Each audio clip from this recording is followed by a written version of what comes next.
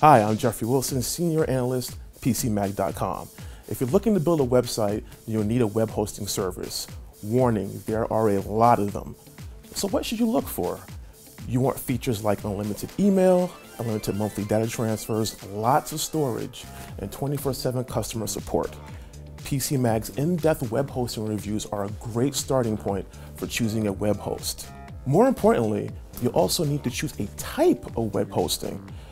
That's an easier decision to make, as there are three main hosting categories: shared, dedicated, and VPS.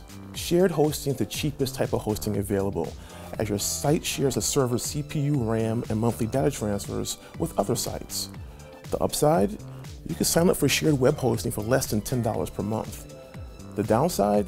Your site may be affected by other sites' traffic and usage patterns. On the opposite end of the spectrum is dedicated hosting. Leasing a dedicated server will cost you approximately $100 per month, likely more depending on the server's configuration. Dedicated hosting gives your site exclusive access to a server's resources, with the benefit being greater site reliability than what you experience with shared web hosting. You also have more control over the software that you can install. Finally, think of virtual private servers, or VPS hosting, as a shared and dedicated hosting hybrid. It's a virtual machine-like environment that mimics dedicated hosting while technically being shared hosting. VPS hosting is more wallet-friendly than dedicated hosting. It can cost as low as $20 per month, but some apps may have trouble running in a virtualized environment.